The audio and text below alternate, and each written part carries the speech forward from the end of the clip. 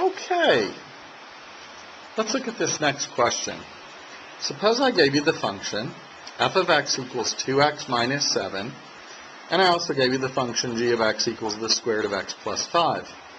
And I asked you to evaluate f composed with g of 7.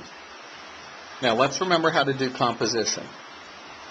F composed with g of 7. We need to set up a little roadmap here. When you're doing composition of functions, this input, 7, starts off by going into the function it's closest to.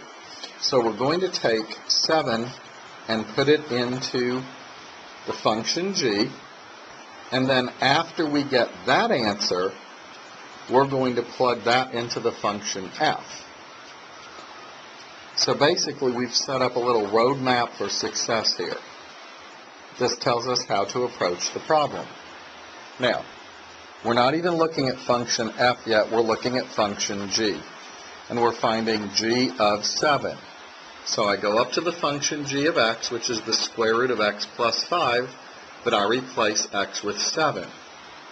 This becomes the square root of 7 plus 5. So we end up getting f of the square root of 12. Now, before we go any further, I always teach my students simplify square roots at every step in the process. So you know that the square root of 12 can be broken apart. Let's go here off to the side.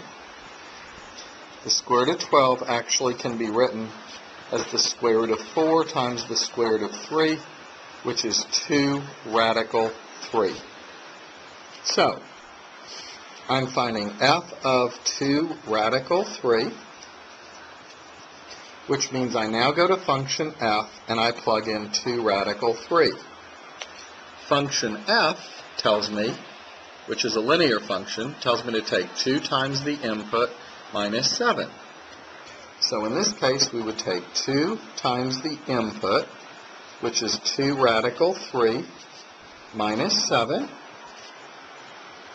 And 2 times 2 radical 3 would become 4 radical 3. And then we have the minus 7 at the end. Therefore, 4 radical 3 minus 7 is our final answer.